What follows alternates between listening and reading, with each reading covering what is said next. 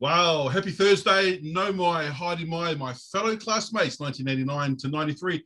Hey, celebration time because we're at video vlog number 40. Big ups, guys. Really, I honestly did not think we'd get to 40. I thought we might have had sort of 2 or 3, but no way, man.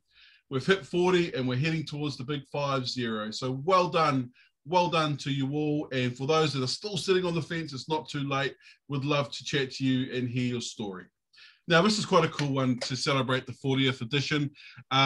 This fellow old boy, fond memories of him and his family. His brother, his older brother, in fact, was my boarding master, or whatever you call them, boarding fifth year when I was in Rogers B in 91. So got to know him and played some rugby. But I remember this guy really well. He always had a cheeky smile on his face. He was always industrious, was a good rugby player too. And look, from what I hear now, I know that he's really a bloody hard worker, one of our rural boys. I think the family came from the mighty Waikato or just south of. And, you know, it's lovely to see these guys that are bloody working the land and doing the hard mahi.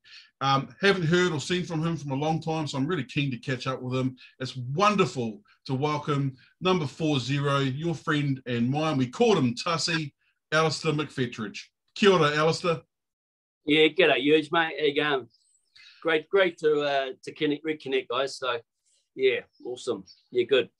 Mate, it's wonderful to see you. It's been a long time. Now, look, just explain exactly where you are, because I can see the sun is absolutely beaming. Yeah, look, it's a pearl of a day. I just saw Chaz posted something just earlier on the group, and I wanted to match it. But look, on the other side of their house, we've got a fantastic mountain called Mount Taranaki, or Mount Egmont for the others. Yeah, so we're just on the outskirts of New Plymouth. So yeah, that's well done, mate. So from now Pataruru, somewhere around there, where your family was from? Tirau, bro. Tirau, yeah, no, it's quite important. Always went to Terra Intermediate, then but the Tirau was always our sort of quarter fame.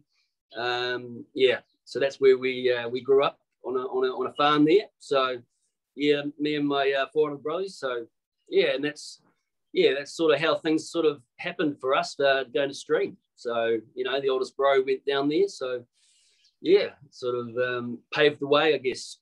Fantastic. Well, Tuss, take us back. Recap your early years at Silverstream. Now, just touch base what I saw. So you just said where you came from. So how many years did you end up doing at Stream? You of course were a boarder. Can you remember your first time you walked into Redwood, and who were your baymates up there when you're in the boarding hostel? Yeah. Look, geez, a long time ago.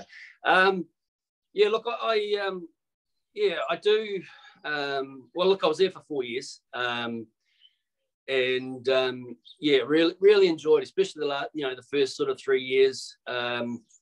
Third form, I think it's funny. It's quite ironic, really, because I had a shorty, and he messaged me last night, and it was just awesome to have him sort of touch base. So, and everyone knows Shorty's a character, isn't he? So, and I think we had Raz. I'm pretty sure we had Richard Adams in our bay, and geez, at a stretch, was it bay 2? I think, mate. I feel like it was. Look, the others, I've racked my brain, and I'm pretty I'm sketching, So hey, fair enough though, Tuss. You're talking about 28 years, so close to 30.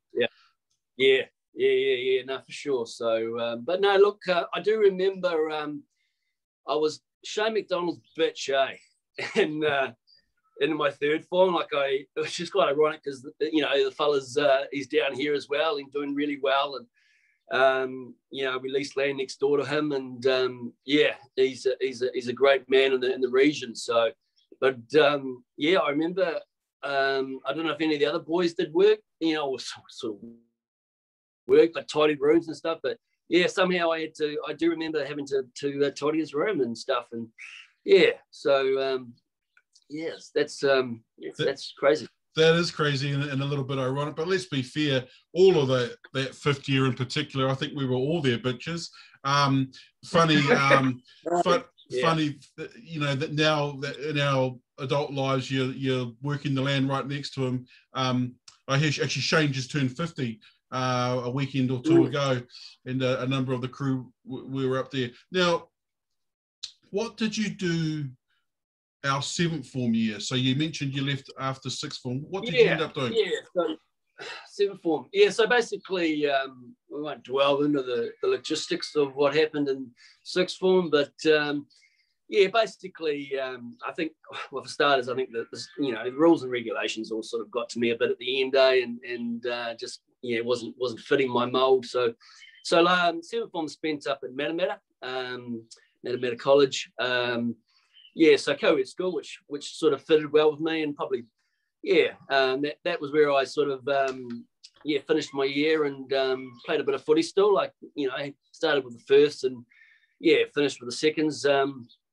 Good rugby school as well. So not as good as obviously Stream. So hence for the fact that I managed to, slide in there with a bit more top tier rugby. So yeah, absolutely. Hey, but you're not alone in that fact that you would have seen in the videos. A lot of our boys didn't carry on in the 5th year. No, absolutely, and that was quite I guess that's been one of the revelations, Huge. Surprising because and interesting to hear that I wasn't the only one that sort of was getting a bit sick and tired of being held down a bit, And so no, that was very interesting. Absolutely. Now, you were a little bit of a baby-faced assassin, so I reckon you would have done really well with the ladies up there at Matamata College.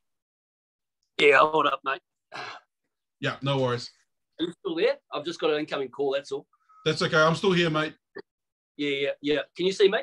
I can't see you. I can hear you, so we'll just wait for that call to bounce away, and then you'll come back.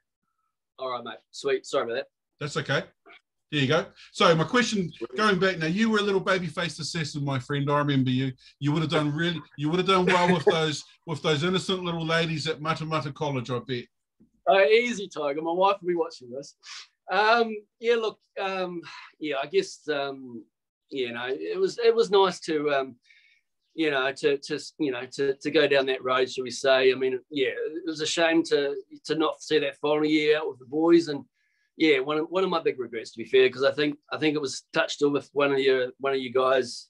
You really sort of that last year really sort of developed into a great year, and so looking back, a regret, but it's always that so there was two sides to it, to be fair. 100%. What position did you end up playing when you did play at Matamata College? First 5, mate. So I Number always 10. consider myself. Sorry? Number 10. Number 10, yeah. No. I bounced between that and fullback, I think, at school, and I was never good as Andrew. Andrew, I think he had more of the drive that I did. I just, I think fitnesses and practices really didn't bode well for me. So after school, probably I enjoyed the ladies a little bit too much, maybe in that final year, because I sort of, butchered my bursary. So I took a year out. I worked on the farm, the old man, and got a taste of uni life, at Waikato. Just gave the code away for a little while, and reconnected again when I went back to university after that 94 year. So. Wow. Your brother's still playing, right? He's still putting on his boots for the old boys, Mark. Can't believe it. He just doesn't know how to give up, that boy. Look, he you remember this, Huge. He went down and did that the old boys versus the town game. Was it last year? And they got the wood over them last year, and the year before, I think. Yeah, he smashed his nose up.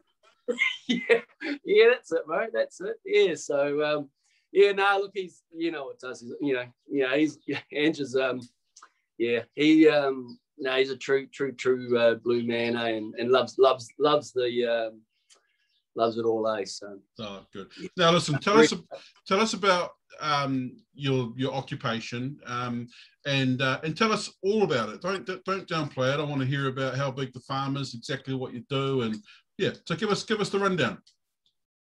Well, geez, yeah. Look, the farm's. We bought the farm 6 years. This is our 7th year owning the farm. We brought it off the streets, actually. Tony Street's parents.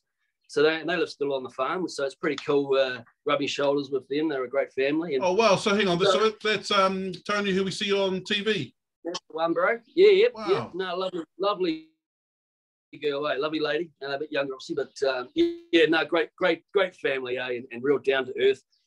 So we brought the farm off these guys. Yeah, and look, it's been a battle, but you know, things are coming out the right side now with better payouts. But the farm's about 64 hectares, and then we sort of lease another 50 odd on top of that, and I run it myself. So yeah, my wife and she works in town, and well, not in town, at the airport. Yeah, so it probably works well for both of us. You know, with my yeah, so I'll go there. So yeah, no, look, you know, we milk once a day all year round. So I'm still milking as we speak. So yeah, no, the last few days pretty bloody chilly. So wow, that's amazing. So yeah. so 640,000 square meters of farmland. Yeah, mate. Yeah, prime. Yeah, yeah. We're about 10 minutes out of New Plymouth, so we've you know, this is home. Will be always home for us. So yeah, you know, yeah. I mean, over the course of you know, 20 years since, you know, like I you know, did uni for 4 years and farmed throughout those years, supporting myself, and went overseas for 6 years and farmed over there as well, but tried to not be a farmer. And yeah, look, couldn't fight it, mate. You know, it was in the blood. It's in the, you know, I'm passionate about it. And anyone that knows me, I probably talk too bloody much about farming, to be fair. But hey, you know, it's a good, honest living, and I love it. Yeah. But yeah, it's, as I said, I'm glad I've done what I've done. It's yeah, I guess it's sorted me out, and yeah, as I said, yeah, love it. Look, it's the backbone of our country. Let's make no mistake about it. City guys like me wouldn't last half a day. So, you know, we appreciate it, mate, what you do. Our my wife's son was dairy farming down in North Canterbury for a few years, and we used to go down and visit, and I know just how hard it is. So how many dairy cows do you have, mate? Look, as long as the council aren't seen this, look, we're milking 250, 260 at the moment, which is probably at my peak. That's what I'm looking to do this season, but it's through a very old girl of a shed, so we yeah, hence the once a day. But yeah, look, as we get a bit older, I'm trying to make things work a bit easier, and but yeah, that's sort of what I'm doing presently. So good. No real plans to get bigger. Well done, mate. Now tell us about your whānau. Introduce your family to us. Do you have wife and children? Yeah. No, I do. I'll have to go back to my brother here for a second. Yeah, so I'm married to Vicky, and her sister is married to Andrew Tussie. What? Yeah, bro. So two brothers, two sisters. Wasn't planned that way, but yeah. So that's cool. Oh my gosh, that makes Christmases nice and easy. Oh mate, too much.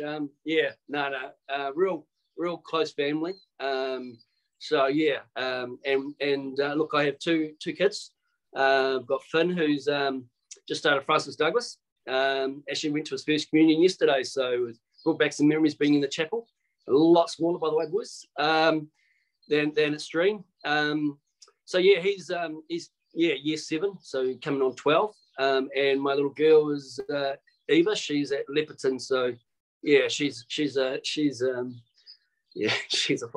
awesome. So well done, and lovely names. Now, correct me if I'm wrong, but Francis Douglas Memorial, the school that the Barrett boys went to, Conrad Smith, and many others. What's the school like? Yep. Oh, look, it's got a lot of similarities to Stream, like the handball courts for starters, and it's got a lot of history as well. And very proud rugby school. Unfortunately, they got they've had a few losses, but they haven't. Yeah, they've got a good team, and look, it's steeped. But I guess the biggest thing that I sort of enjoy seeing Finn go through is the relationship that the senior boys have with the young boys, because it's potentially 7 years with them, so they've got a really good framework there for helping the younger kids sort of fit in and get involved, and they do a lot of the coaching as well. So it's it's awesome, and a good well respected school. So yeah, I'm pretty happy. Absolutely, and wonderful to hear that leadership or mentorship coming down the ladder from the senior boys. Certainly probably something that was lacking in our early years at Stream. As you say, we were more about cleaning their rugby boots and carrying bags, I think, for our seniors. But look, the other big school up there, of course, is New Plymouth Boys High, that we have a traditional with. I'm not sure whether Francis Douglas play them in rugby or not, but of course their principal or headmaster is one of us, an old boy from Silverstream, Sam Moore, who was a few years below us. Yeah, he just lives up the road, actually, huge. So I've got mates as kids go there, and their roll is sort of 1,500 versus our roll is 700, and like it was quite interesting to hear. Duff's, talk about his, the role now in the borders. I think Francis Douglas, they have about 150 out of the 700 that go there. Look, once again, a good school. Unfortunately, I think this was the same with the Boys High had it over Fundung this time around. But yeah, like I said, they never give up. They're a good, like good pedigree. So. Hey, what did you call them? Fundung. Fundung's the, I guess the. That's sensational. On a term, bro. Like Dooley, Fundung is the You heard that one, mate? Never heard that one, and there you go. There you go. That's great, mate. We got to get down with the local Naki lingo. Fundung. Yeah, bro. There's plenty more. All right. Now of course, you're in Taranaki. Give us a run. Exactly where are you? So where are you in relation to New Plymouth? Okay, so we're sort of bow block. Yep. So I guess drive-wise would be sort of 10 minutes from the centre of New Plymouth, so real close. It was when we bought the place. It was bought for retirement, I guess. So we were in it for the long haul. Hence, she's been a struggle. Yeah, but we're getting there. So heading sort of northeast. Well, so northeast, I guess. Just not on the coast. Although we can see the sea and we can see the mountain, obviously. So it's a beautiful part of the country, So not far from the golf course. No. Unfortunately, that is one of my passions, outside of rugby. And I look at last number of years, 5 years, it's just the sticks haven't been out of the shed, So, but really good golf courses. Now, Moody, for example, where I think Fyfey was saying the other week, really nice course. And Inglewood is another goodie. So, I've had the privilege of playing both of those very badly. But New Plymouth is a beautiful, underrated city. It's lovely. That whole city to sea theme. You've got the mountain on one side, the sea on the other, the walkway heading all the way up to Bell Block. Beautiful. Yeah, no, it's look, there's not too many places in the world you can say that too, you. So, and I think Lonely Planet, right at the top, second best region to visit or something. I don't know, a while back, but yeah, no, look, it's a great great place to bring up the family, and you know, it's nicely insulated. Well, not so much insulated, but you know, a little bit out of the way of the big smokes. And yeah, as I said, you know, my times that I've done over in London and so forth, yeah, very much a family man these days, though. So it's a good fit. Good stuff. All right, we're heading towards the end. It's memory time now, good or bad, for you. Is there something, mate, that you've always remembered, or you know, you've pops up every now and then for you that you can share with the boys of your time at Stream? You mean you'll have heaps like the rest of the guys, but is there something in particular you can share? Yeah, geez, I mean, there's loads though, mate. You know, yeah. lots of memories. Like I said, you know, some of the later ones not so good. But yeah, look, you know, won't dwell on that. Yeah, look, the early ones, I think, you know, like Muffs, you know, she's not to shame him too much, but I remember earlier on him trying to sort of impersonate a female by slopping his cruiser between his legs and pouching his chest, and that, I don't know, that was quite funny at the time. Oh, wow. Yeah. Shorty's old, you know, the old short sheet, you know, that was always, you know, his pranks that he used to always play, you know, with his cheekiness. You know, going jumping off the rocks down at, or that big rock down at the Hutt River, you know, and as young thirds, you know, those sort of, you know, just a lot of collage moments, eh? So, yeah.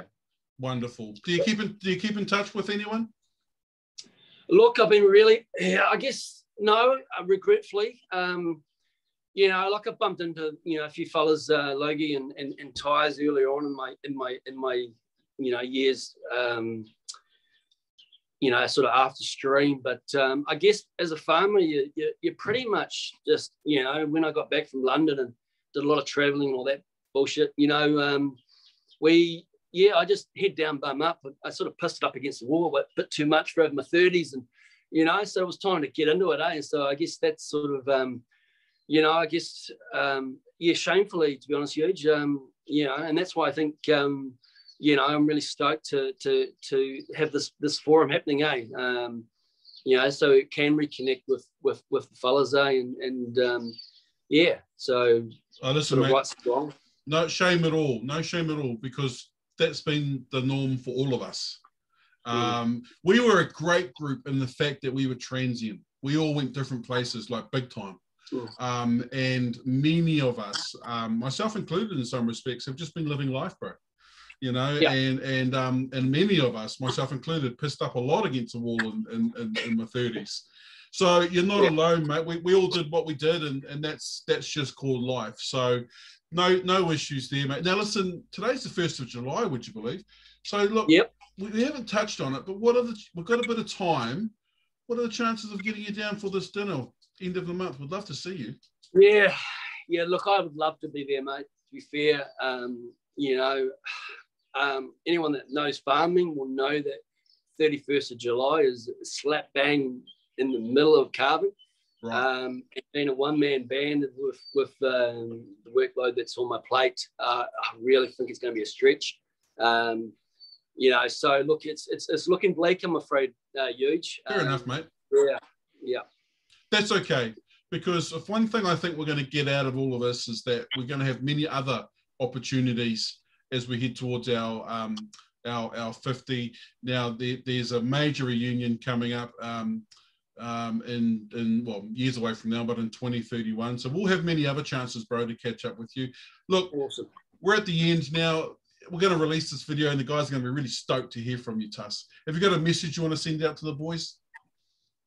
Well, for starters, it's been awesome.